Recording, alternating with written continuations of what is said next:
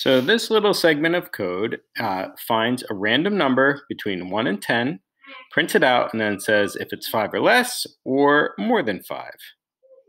So let's run it and see what happens or does not happen.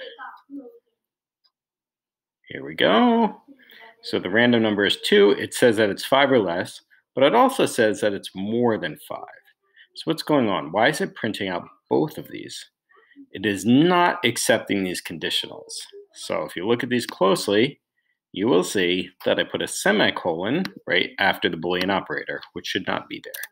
So if I delete those, it will follow the conditionals. And if I run it again, it should only print out one at a time.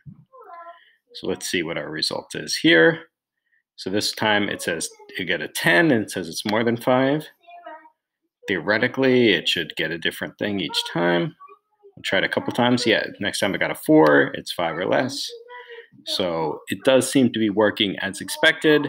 Remember, you cannot have a semicolon immediately after the if statement.